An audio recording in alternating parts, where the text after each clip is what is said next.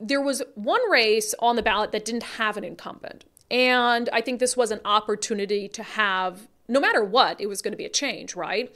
But were parents willing to put someone in there who really wanted to focus on education? The answer appears to be no. And I want you to familiarize yourself with the name of the candidate in this race for position 2, who's winning, because we're going to end up talking about her quite a bit on the show, I think. She went under the radar because of Talana Reed's insanity, but it turns out she's got some insanity of her own. But Frank Durocher, who really seemed to be laser focused on improving educational outcomes, he is trailing 44% to 56% for progressive candidate Jess Turtelot-Palumbo.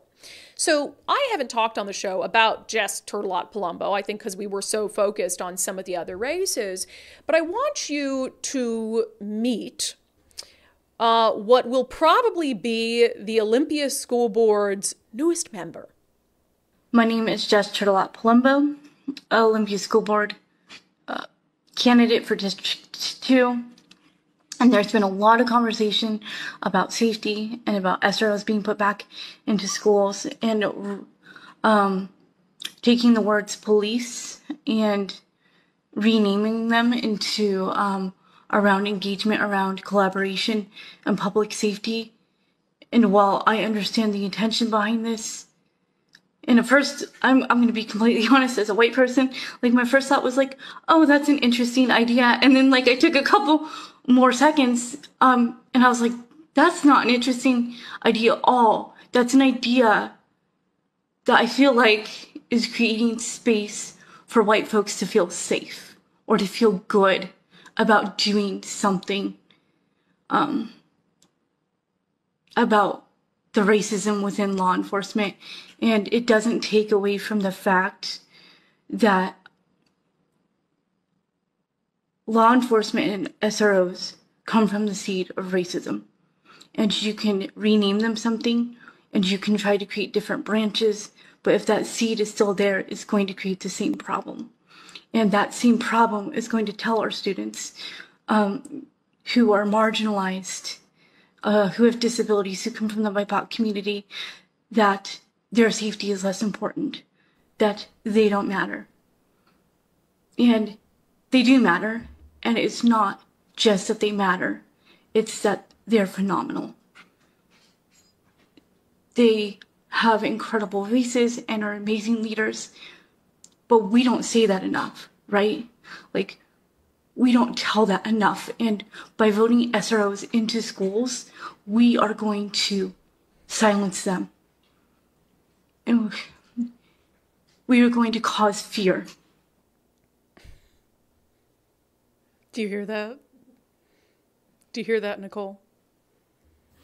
Listen closely. Do you hear it? That's the sound of me dying a little bit inside.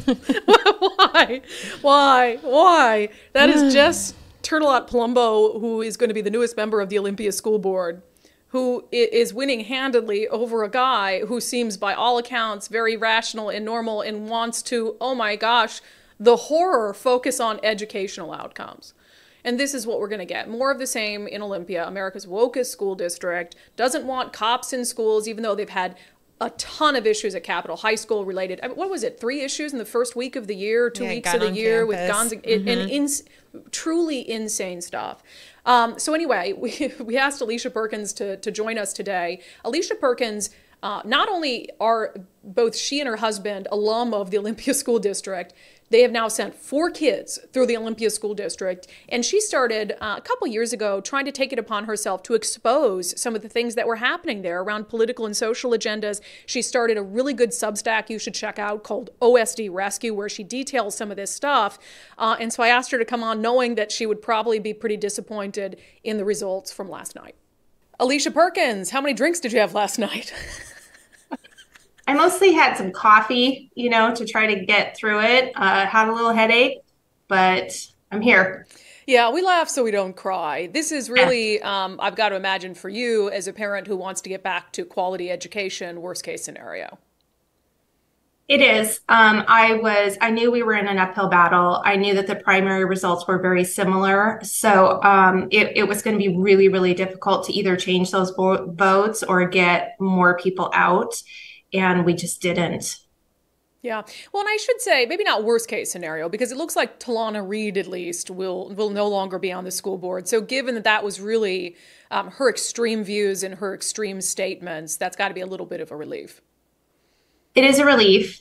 She's now run for two positions in the city and lost. So hopefully the voters have told her, you can't be in charge of anything. That's what I'm hoping. Yeah.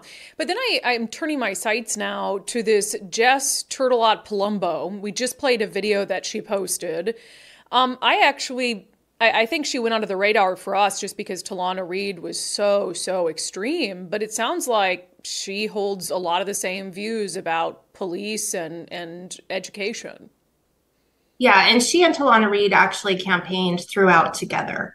So they have the same ideology. It's going to be the same thing. And it's really unfortunate because Frank DeRozier, who was running for what Jess appears to be winning on, would have been a much more moderate, balanced candidate. And now we're going to end up with the same thing.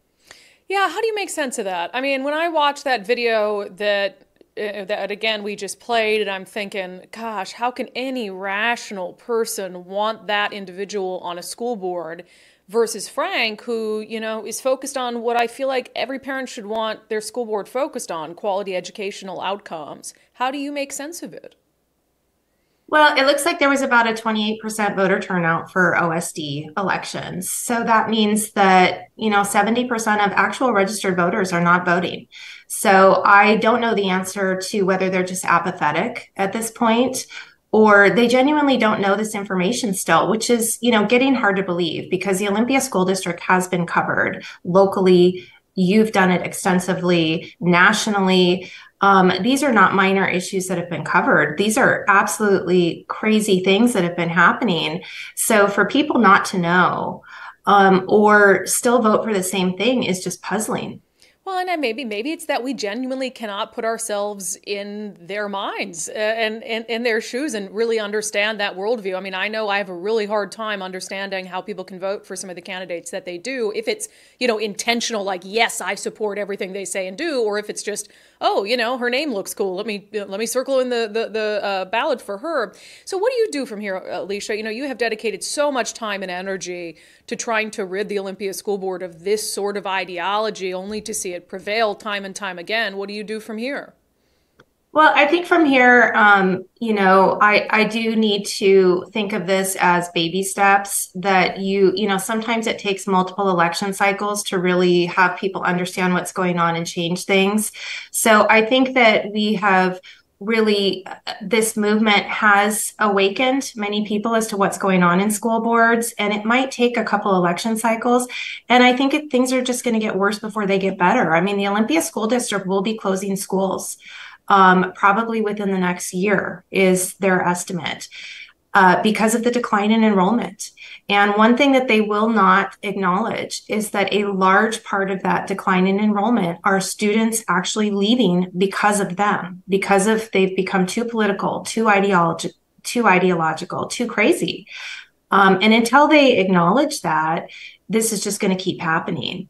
And if we just keep voting in the same people, these are the exact same people that have overseen the massive decline in the Olympia School District over the last few years. They voted in the same thing. So there's a part of me that's like, well, we have to respect that. That's obviously what Olympia voters want. So you can have it.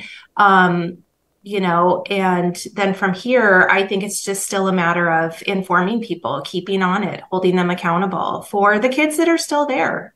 Yeah. So I can take it to that to mean that you're still in the fight. I'm still in the fight. My last one graduated in June. She actually just joined the Marines, so we're going to be shipping her off soon.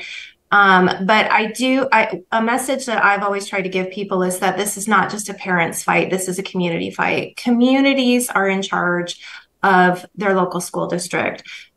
Taxes pay for the local school district. You need to know what's going on. You need to hold them accountable. You need to demand fiscal responsibility. It is a community involved endeavor.